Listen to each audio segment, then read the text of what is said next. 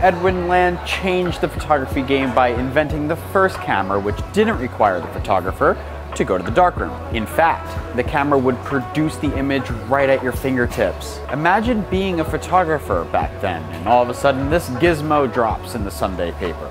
Did you hear? You can now print photos right from your camera. Bubkiss, it's not gonna last. Well, it did stick.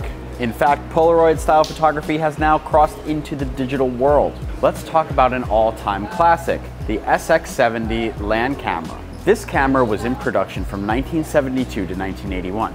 That's almost 10 years of one company producing the same exact model of camera. Why was it so popular? Was it the fact that you could collapse it and put it into your bag or pocket? Or how about because it was super stylish? Easy to use? The picture just popped out of the camera like magic? The answer is all of the above. Come check out this icon at the museum at the B&H Superstore in New York City.